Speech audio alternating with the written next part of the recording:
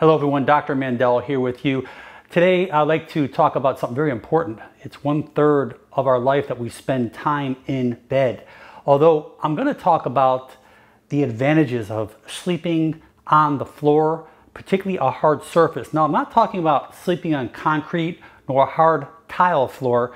If you have something that's carpeted like this and or a yoga mat, which ideally is perfect because it's firm, it will give you good support, and it will not cause any pain or discomfort. So for today, I'm going to use the yoga mat, but though we spend about 1/3 of our life in a sleeping position, obviously if we don't sleep correctly, our cells are not going to repair and heal the way that they should, therefore leading to many conditions of increased pain, anxiety, weakness of the immune system, fatigue, lowered resistance, and the list goes on. So today, not only am I going to show you the correct way to sleep, but I'm going to show you an additional technique that you can do for lower back pain. We're going to do a distractive technique, particularly while lying on a firm surface. So here is a cervical pillow. A cervical pillow has a hump on one end. It's kind of like a foam memory here, and it has a smaller hump on the other end. I'm going to use the larger end on my neck when I sleep on my back. Realize when you lie on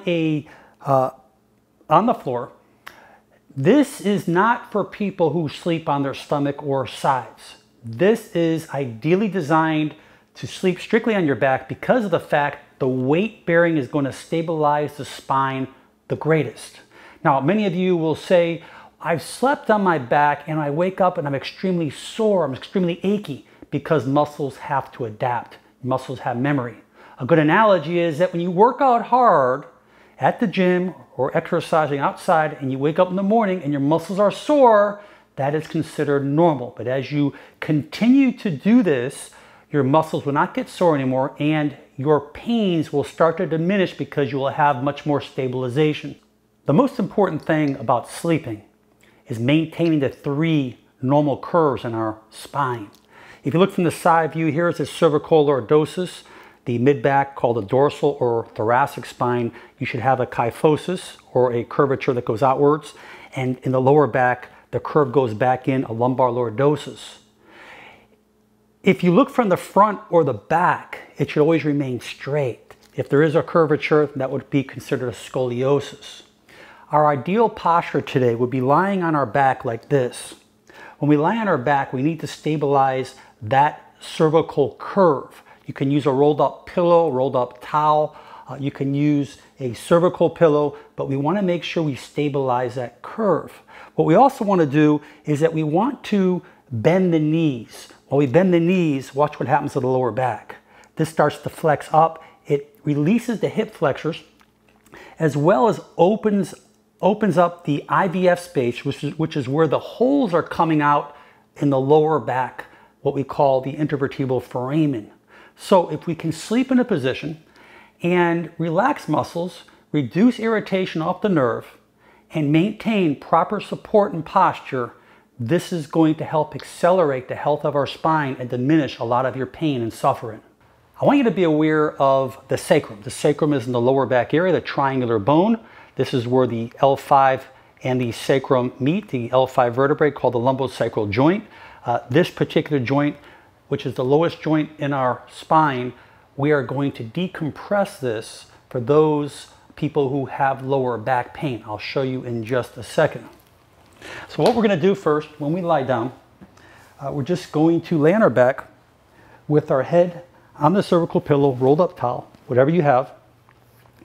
You're going to put a support underneath the knees.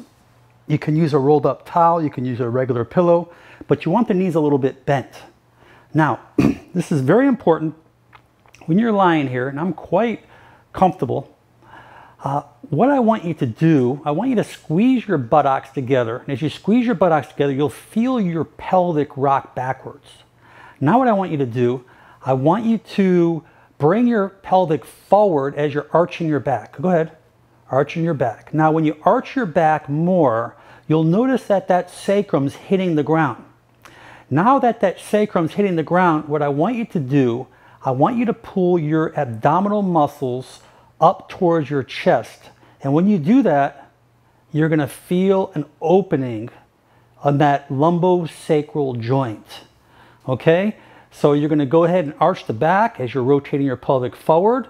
I want you just to bring your body upwards as you bring your abdominal area up to the chest. As you pull up, and you'll hold it there about 5-6 seconds, and you'll feel that nice opening in that lumbosacral spine. But ideally, when you sleep like this, you need to be on your back, a good pillow, good support. Keep the knees bent, taking the hip flexors out, relaxing the lumbar muscles, opening up the IVF space in the lower lumbar spine. And ideally, this is going to make a huge change for you because of the fact that when you sleep on a mattress is usually going to be soft or much, much softer than something firm like this. The whole purpose of being on something firm is to allow gravity to come down on Earth where nothing is taking its normal distribution of weight away from the way the joint's supposed to be in. So I hope that this particular technique, as well as lying in this particular position, makes a big change for your lower back. Realize that if you are having significant pains in your bed and you notice that they won't go away, most likely your mattress is too old, too soft, and it's not supportive enough for your spine. I ask you to share this video. Check me out, Motivational Doc, on Facebook. Leave your comments below, share this video, and most important, make it a great day. I'm Dr. Alan Mandell.